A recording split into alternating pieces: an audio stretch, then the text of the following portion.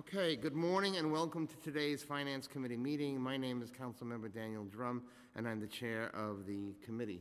We've been joined this morning by Councilmember Robert Cornegy, Councilmember Keith Powers, Councilmember Adrian Adams, Councilmember Jimmy Van Bramer, Councilmember Steve Matteo, and Councilmember Barry Grudenchik. Thank you for joining us, and we expect other members of the committee to be with us shortly. Today, the committee will be voting on 3 items: a transparency resolution and 2 Article 11 property tax exemptions.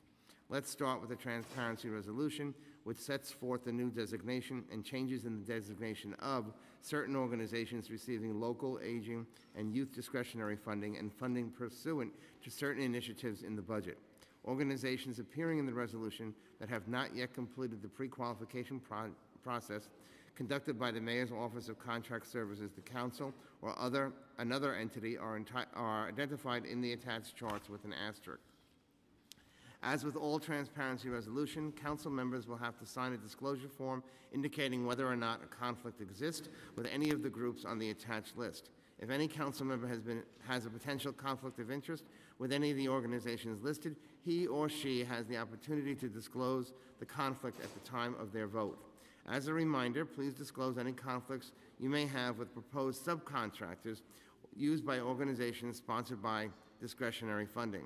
These disclosures must be made before the subcontractor can be approved. Benjamin Smith from the General Counsel's Office is here and can assist you with any questions or concerns regarding disclosures. Next, we have the land use items.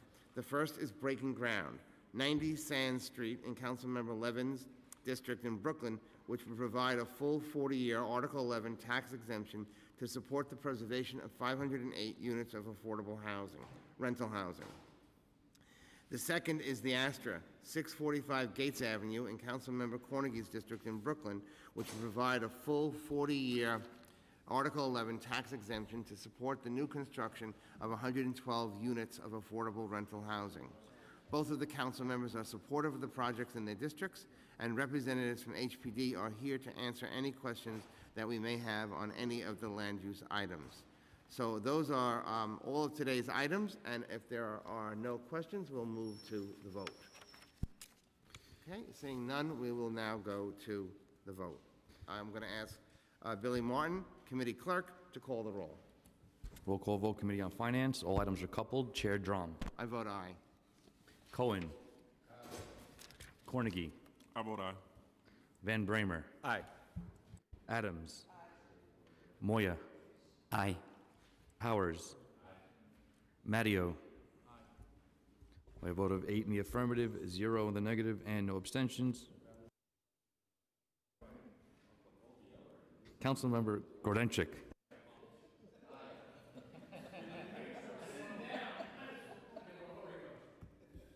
By a vote of 9 in the affirmative, 0 in the negative, and no abstentions, all items have been adopted by the committee. And we'll keep the vote open. Thank you. We'll keep the vote open for about another 10 minutes or so to accommodate other members. Thank you.